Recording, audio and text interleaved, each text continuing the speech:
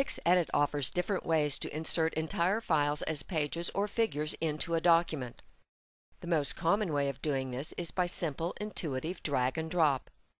First, we will show you how to drag a file from Windows Explorer directly into the Page Composition window. Here, Windows Explorer is positioned left of PixEdit. Simply drag an entire file into the Composition window at the desired location. You can drag more than 100 different file formats into PixEdit. If you want to drag in a Microsoft Office file as we did here, you need to have Microsoft Office installed on your computer. You can also drag other file types into PixEdit, for example, 3 digital photographs as new pages in a single operation like this.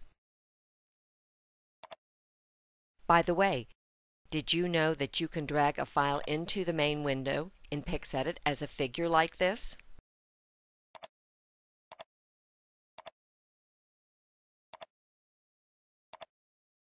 Another possibility is to right-click the Page Composition window and choose Page, Insert.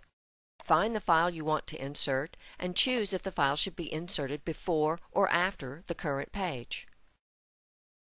A third method is to use PixEdit's own File Explorer and drag files from there. You may also combine several files into a single document without having any documents open. We will show you how to do this in the next video here at PixEdit.com.